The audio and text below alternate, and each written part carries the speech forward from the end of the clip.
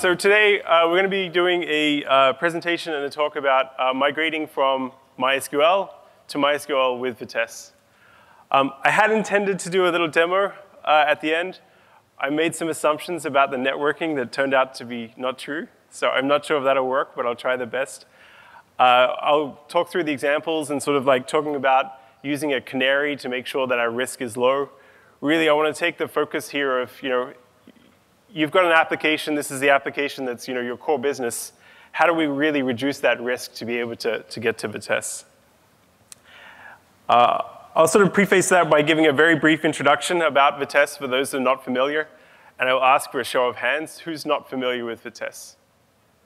All right, so I was justified in adding this slide. That's about 50%. So Vitess, in summary, is a cloud-native database.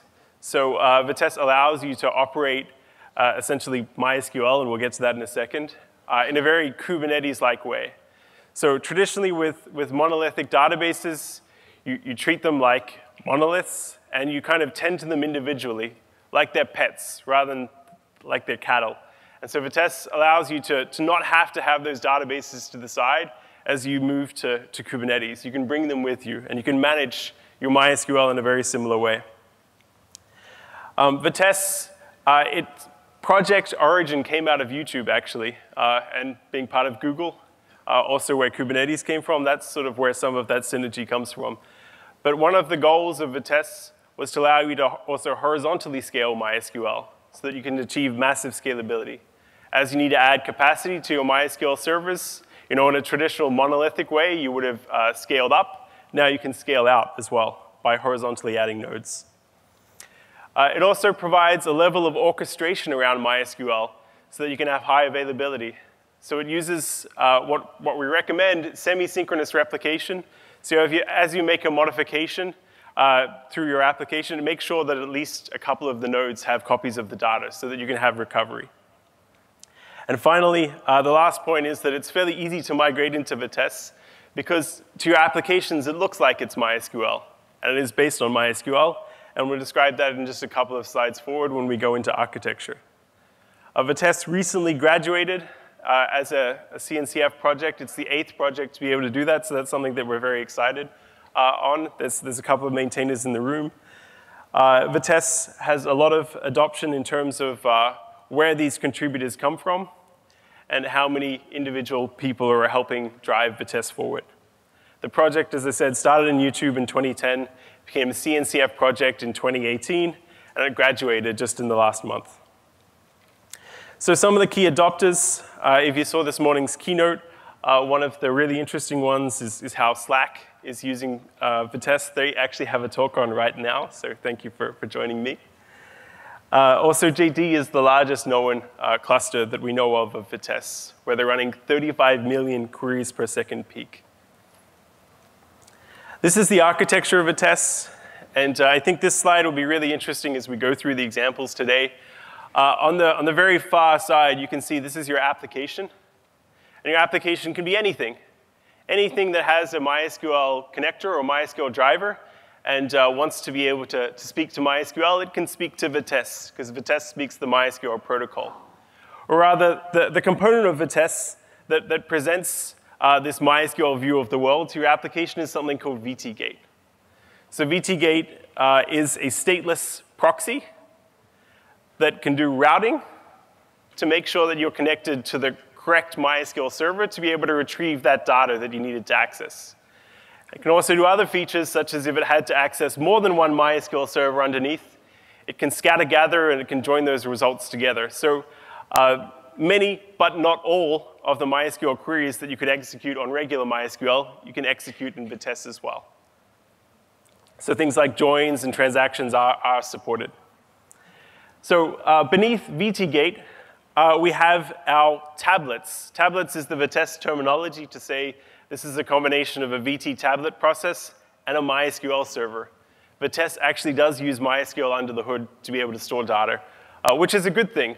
MySQL, it's a very stable product with a lot of history. And actually, its performance on a single node basis is very good.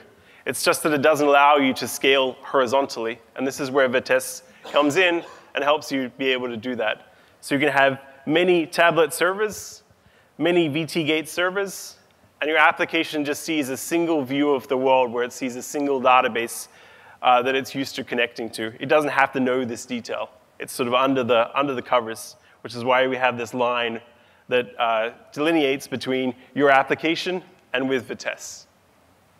Okay, some details not shown here, but also worth knowing. Vitess natively supports the concept of a cell or a data center. So you can have some of your tablets located in GCP and some other ones located in AWS. In the YouTube case, they had many data centers around the world, and they used Vitess to be able to manage this. At a simple level, I don't want you to think of Vitess as VT-gate. Routing and being a proxy is part of it, but Vitess is really an orchestration system that helps manage these MySQL servers, and as I said, allows you to not treat them like pets. So if you do have a failure, you can use Vitess to be able to help you recover and have another node replace that in a very cloud-like, Kubernetes-like way. Okay. Any questions so far about the architecture? I got a question. Yeah. Do you have any plans to support any other RDBMSs like Postgres? Yeah, that's a great question. So I'll repeat the question. Do we have any plans to support other databases? In the case of YouTube, they use MySQL, so that's how Vitess started. But Vitess is fairly agnostic. So we do have ideas and we do have plans, but we're not currently implementing it. It'll come in the future. We'd love to support Postgres. We think it's a great idea.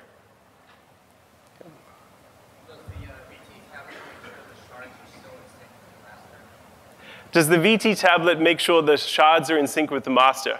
I will throw in a level of detail that I didn't show but is on my slide. The metadata is stored in something we call a topology server. And both the tablets and the VT gates can connect to the topology server, which is your choice of etcd, which is the most common these days, or Zookeeper or Console, to be able to store that state information. It's not actually connected to as part of the active query serving path, but this is where the metadata resides to kind of keep that routing information.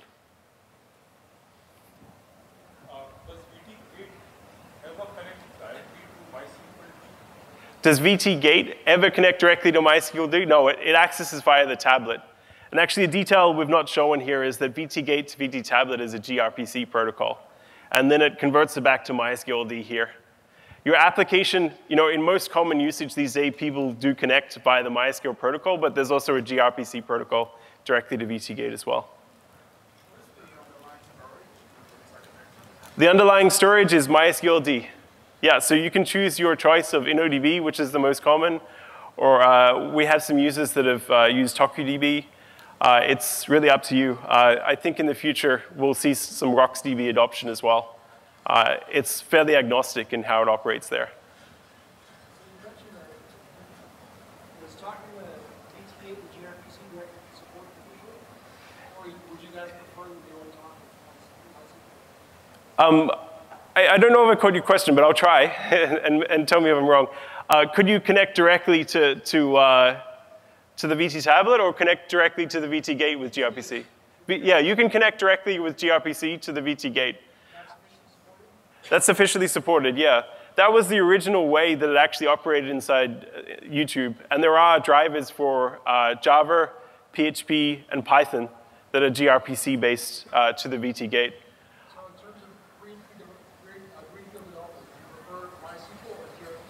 I would prefer MySQL, to be honest. There are just a couple of differences in features, but there's so many connectors that are available for MySQL that it's just easier for your application to be able to figure that out and debug.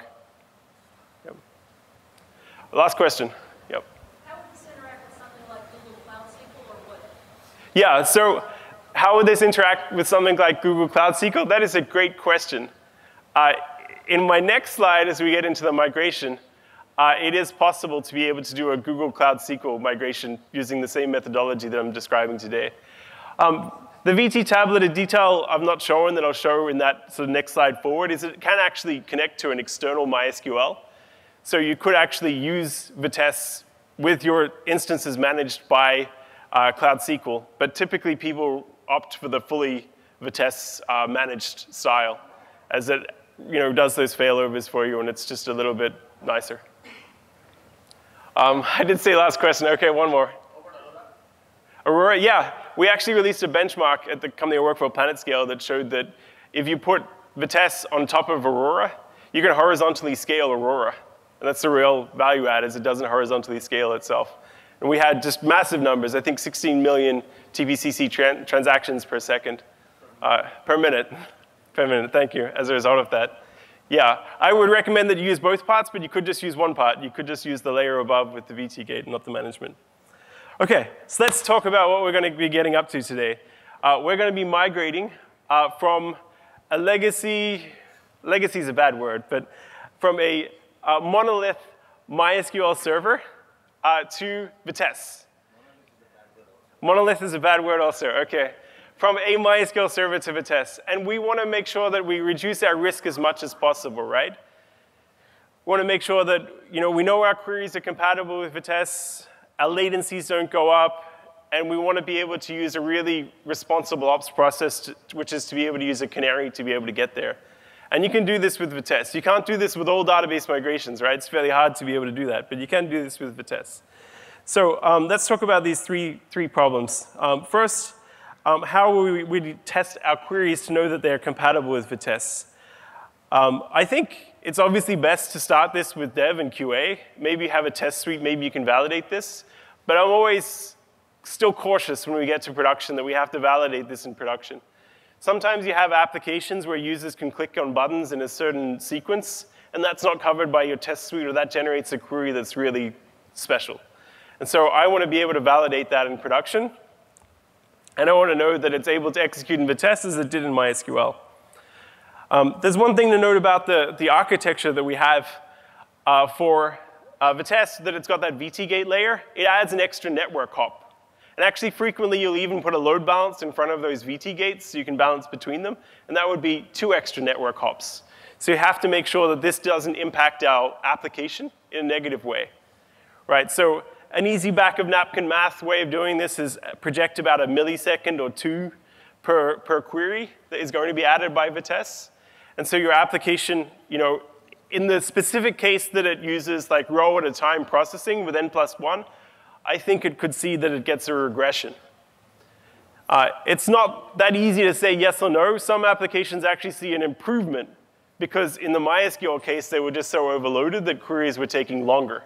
When they moved to Vitess, VTGate has some other nice features like connection pooling that could actually lead to an improvement. But anyway, if we want to be responsible, we want to be able to test this and make sure that this doesn't impact our app. And you want to fix these in your app anyway if they are n+1 issues. If they're not fixable, then maybe you might have to design the app a little bit different to use threads to be able to access in parallel.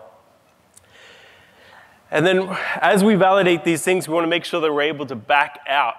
And I said Vitess is exceptionally good at this, that we're able to operate with the ability to say, no, this looked like it was doing well in QA, it looked like it was doing well in dev, but we're seeing some sort of elevated query latencies or some sort of query errors. We want to be able to take a step back and move back to our previous infrastructure. And so let's talk about it. Let's talk about it through the architecture. So I'll revisit this slide for a second and say this is a fully deployed Vitess, where we've got our VT gate and we've got our tablets that are managed by Vitess. And then off to the side, we've got our topology server and our VT-CTL, which is the D, which is the management. I didn't mention that. This is our canary deployment model. This is how we get started with Vitess under this model. So we have our application, which mostly connects to the existing MySQL server. And then we have Vitess with VT-gate to the side. And we have to modify our application. Maybe we're able to do this where we can tag ourselves as a particular user to say, rather than going to the regular MySQL server, you go to VT-gate.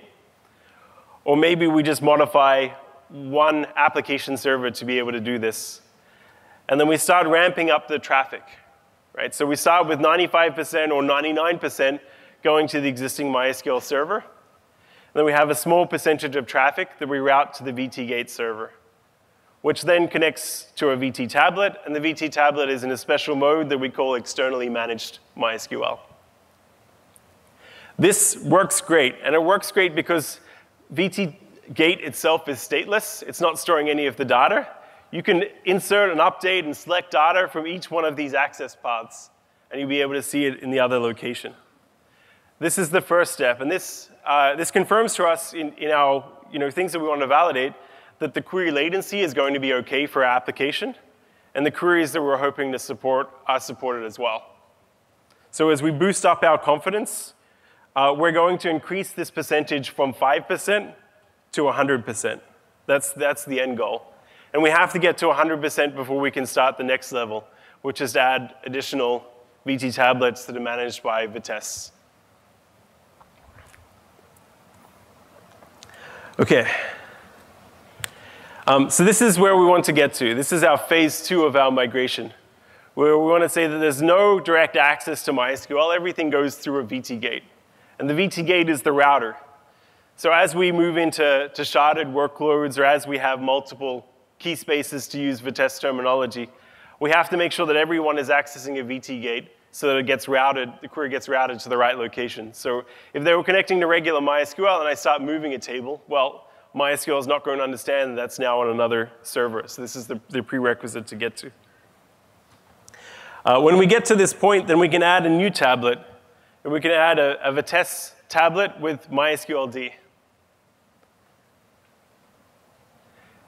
And so far, this tablet is not storing any information. But we could either start creating new tables in that location, or we could copy the data from the existing MySQL server to our Vitess tablet.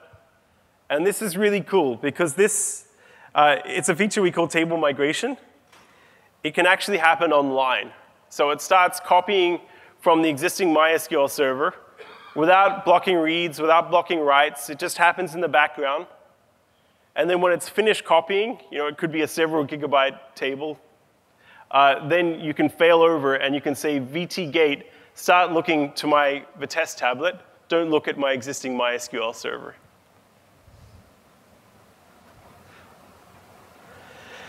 So let's talk a little bit about table migration, what it means. It's also currently called vertical split clone inside some of the documentation for Vitess. We do plan to entirely rename this to call it table migration.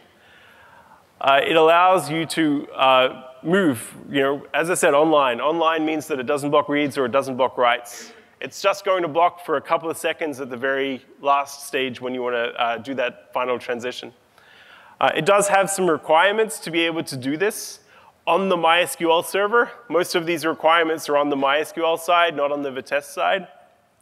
These are not the defaults, but actually in the case of Google Cloud SQL, I think they are the defaults.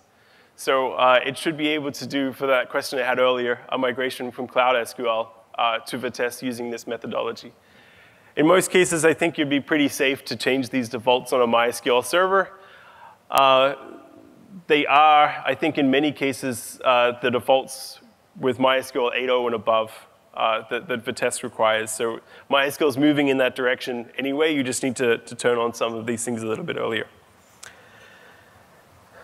Okay, so let's talk about completion. So as we get to the end of the copy, what happens now? We have everything pointing to the VT gate, which means that it'll effectively route to know that it should go to the existing MySQL server if we have a legacy table, or we can go to the new question. Are character sets other than UTF-8 supported? Vitess officially recommends UTF-8. Let me just double check on what our wording is for other character sets. I would say it's discouraged, but Sugu might have another wording. Yeah, so the only character set that we unofficially allow is Latin. Anything else is questionable. The main reason is because of how the query has to escape your strings. So if you try something other than a UTF-8 based character set or a Latin, it may not work. Yeah. Okay, thanks.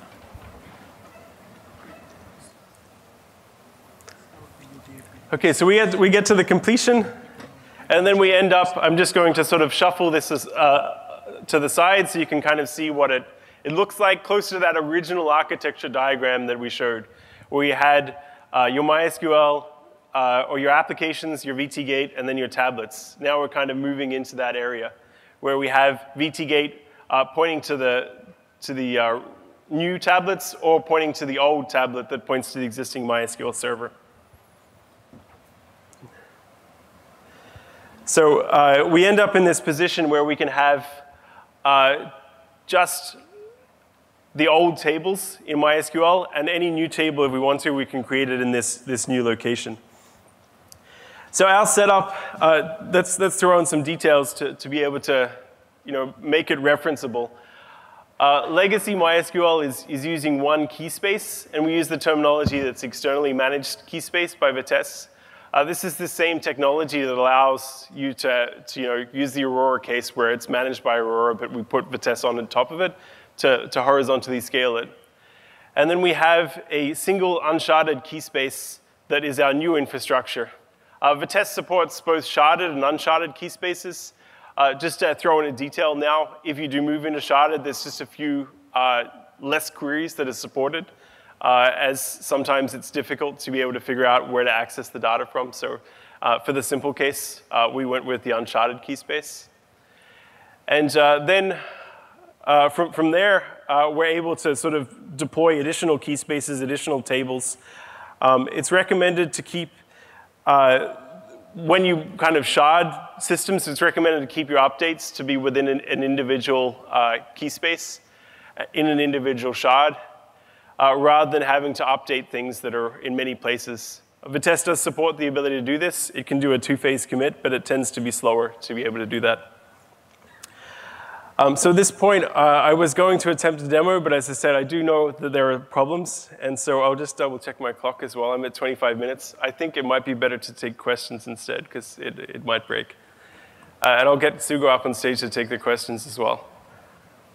So, VT-Gates are acting as stateless proxies in front. VT-Gates are stateless proxies, yes. Suppose I have a cluster with 3 VT-Gates in front. Yeah. Now, my connect string from app server will list out all 3. Yeah, so that's a great question. So does your application have 3? Typically, not shown in my diagram, people put a load balancer in front of the 3 as an easy way to do it. Yeah, and that way you only have to have 1 point to be able to do that. Yeah, they won't sort of reroute traffic to the other nodes as they get busy. I mean, they just speak the MySQL protocol, so it doesn't support that natively. Some drivers, though, for example, JDBC does have the ability to list a set of servers. And so in that case, you could potentially list all of them. But I would say most people do put a load balancer as well. Yeah, as change data capture has become more popular for a way to split out data from Right. updates, what support is there? I'll let you answer that one. Yeah. So the question is, what kind of support do we have for change data capture? That's a feature that I've been working on for the last 1 year. It's called vReplication, and it's about a couple of weeks away from completion. It helps you. It does a whole bunch of things, including what we call materialization. You can basically point at a table and say, I want to materialize this table using this select query, and then it'll just materialize the entire thing into another key space, basically project it anywhere you like. That same underlying feature is also used where you can basically, from the outside, tell Vitess, OK, I want to subscribe to all changes, and it'll just push them to you through either gRPC, and we are also going to do the MySQL protocol. Yeah. All right, I'll take this one next. Yeah, are there any requirements or restrictions on table structure as far as keys? The question is, do you have any requirements on table structure in terms of primary I'll let you answer that one keys? first. OK. Yeah. So the one very specific thing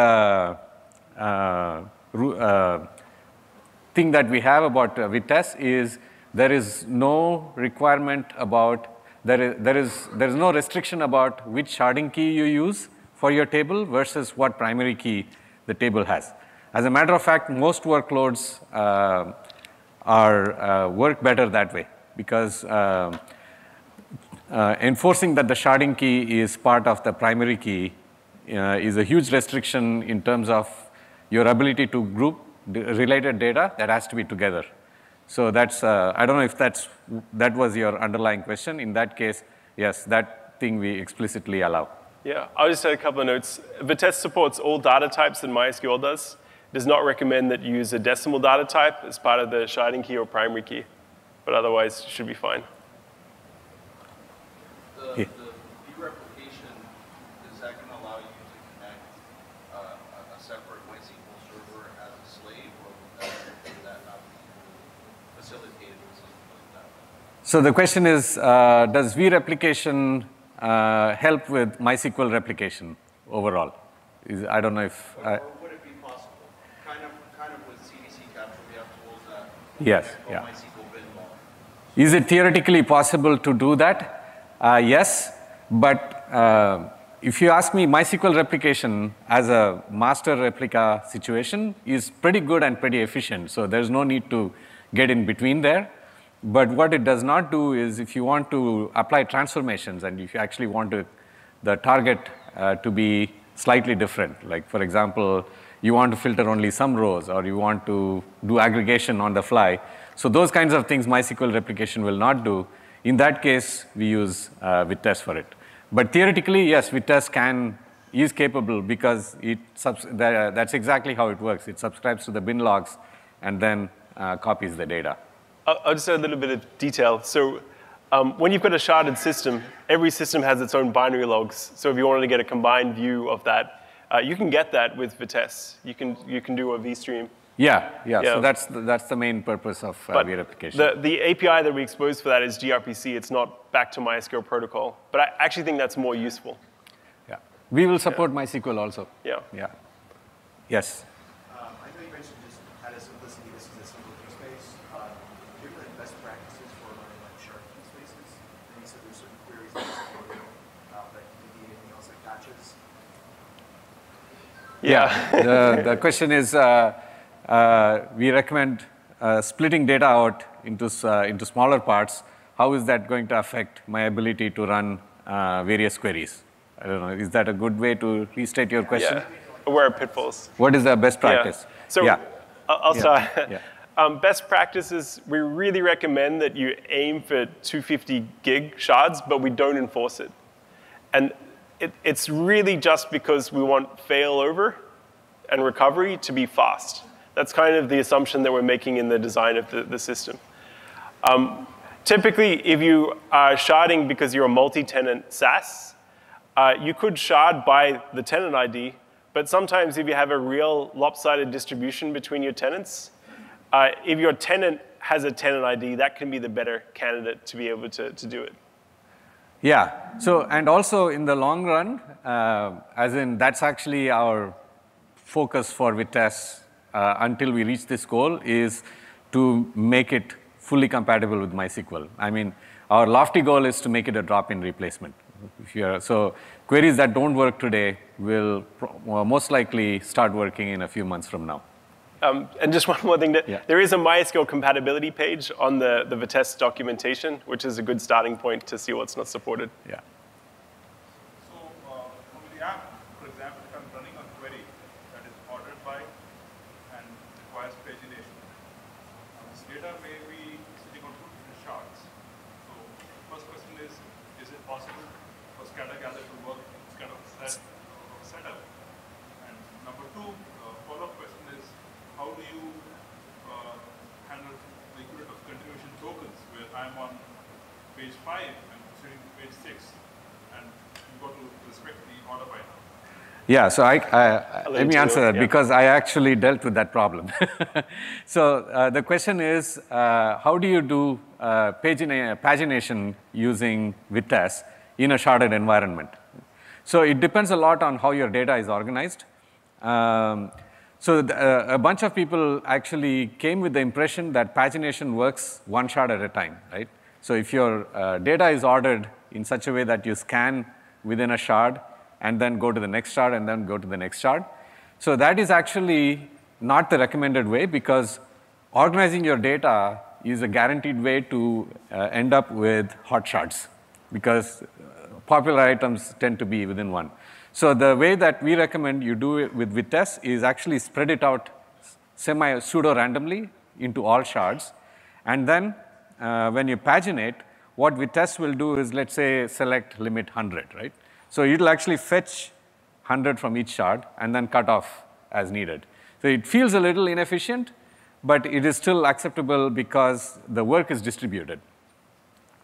But pagination has a problem, especially if you use a limit query with offset and count, is it degrades over time. Like if you're paginating 10,000 pages, you're going to be in trouble, and that's a MySQL limitation. So what people have done in that case is actually the token idea that you talked about, which is actually remember the last value that you fetched and use a greater than that value and just use a limit clause. So that is what people have used so far. I'm going to take a question here, and then the one behind straight after, sir. How does Vitess interact, or does not interact, with your recommendation with products like PlanetScale or MySQL Orchestrator? Do they go hand-in-hand, or does one replace the other? Yeah, I'll take that one. So Proxy SQL, it does some of the same functionality, but sort of less in the sharding use case. And with Orchestrator, we have integration with Orchestrator, and there's many people that actually use Orchestrator and Vitess together. And they use Ghost also for schema deployment. Yep. Yeah. And the one behind? How does it work with ACID transactions? Does this actually work? Yeah, so if you're, how does it work with ACID transactions? So if your update is within a shard, then it's basically just routing to MySQL, and it is a transaction. If it is across shard boundaries, then you can enable two-phase commit to be able to, and Vitess will kind of maintain that log of the operations to be able to survive with recovery. We typically recommend that you try and model things so that you're in the first camp, not the second camp, as it's a performance degradation to do that. And 2PC transactions are not 100% ACID. The isolation level is not repeatable read. It will degrade down to read committed. Read committed, yeah. So that's another thing to keep in mind. Okay, I'm going to take more of the back, sorry. Yeah. Yeah. No, you? Yeah. Is it possible to set up a Vitess cluster that is just a replica of an external master? That's how you migrate. Yeah, that's how you migrate, yeah. Got it. Yeah. I was wondering, is the knowledge server addition a state that I need to worry about? The topology server, does it have state that you need to worry about? Yeah, it keeps the topology information, but you can recover it if you were to lose it. It's sort of like the routing dictionary. Yeah, you can also manually rebuild it in the worst case scenario, just by issuing, they are just key space and shard information, which you can manually recreate. Yeah, so just by philosophy, Vitess supports console, etcd, and Zookeeper, but you could potentially add others. And in many deployments these days, people have chosen one of these technologies. It integrates nicely that you don't have to pick a new one. I'll get this one and then you. Okay. In the MySQL compatible implementation, what's the best strategy for backups or snapshots? I guess, is it different in a sharded and non-sharded implementation? So how do we do backups is the question. And it's very similar to how you did backups with regular MySQL, only Vitess kind of manages that for you with a plugin system.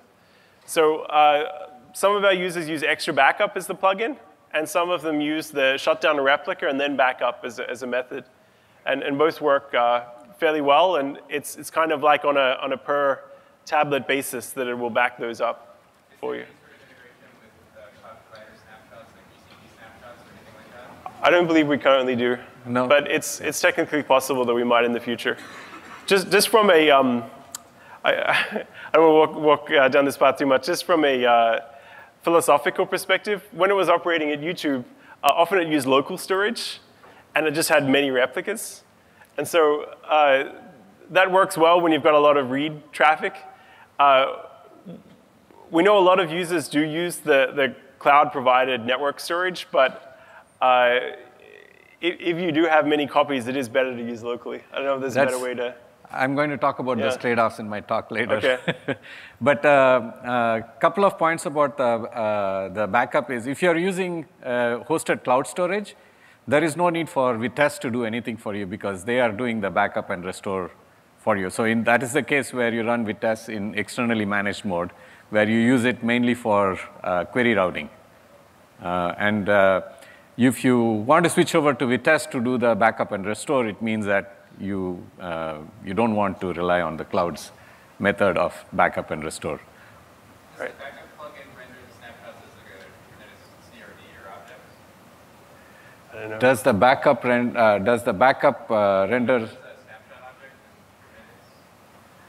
object? No, I don't think so. I believe it just stores it to whatever. There's an interface. You can either say mounted volume or S3 or I don't know. There was one other adapter that we have for. It saves it there, and then it knows how to go back to it. It's not Kubernetes dependent. I think the answer why it's not Kubernetes dependent is because there are people who run Vitess outside of Kubernetes. So the Vitess code itself has nothing that depends on Kubernetes by itself. The guy at the back who had his hand before? One. All right. Okay. Oh, okay. Yeah, I just wondered how the scale out happens. Does the Migrate that get scaled out or how it itself works?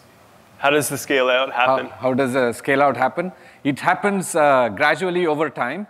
And when the scale out happens by you resharding. You start with one instance, and then you say, like the first step that you talked about is migrate tables out into another VT tablet. So as you do that scale out, your traffic is growing, so you deploy more VT gates. And then afterwards, what you will do is you'll start resharding your data. And as you reshard, you'll scale out even more VT gates, and then you'll start adding cells. Essentially, like YouTube, we had one database that we called the main DB. And by the time I left, we had tens of thousands of nodes. So it was all slowly grown over time, adding more data centers, more VT gates, and yeah. Okay. I don't know if we're going to get We're way kicked out off. of time. We're way out of time. Sorry, you can catch us outside. You can catch us once you're... Thank you, everyone.